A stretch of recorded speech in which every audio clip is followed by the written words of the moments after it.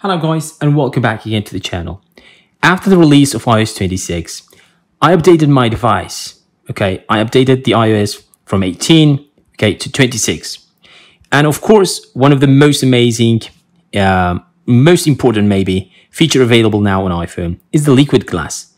But I noticed that it's not available for me. I thought it might be like a bug and should be fixed in the coming we can say updates.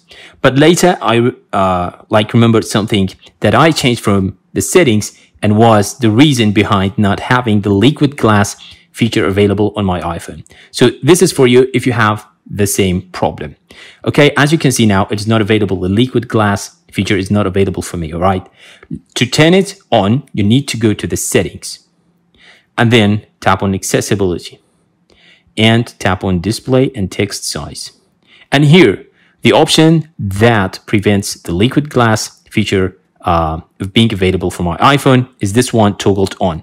You have to turn off reduce transparency. If you have previously, before updating your device, turned on reduce transparency, so liquid glass is not available because of that.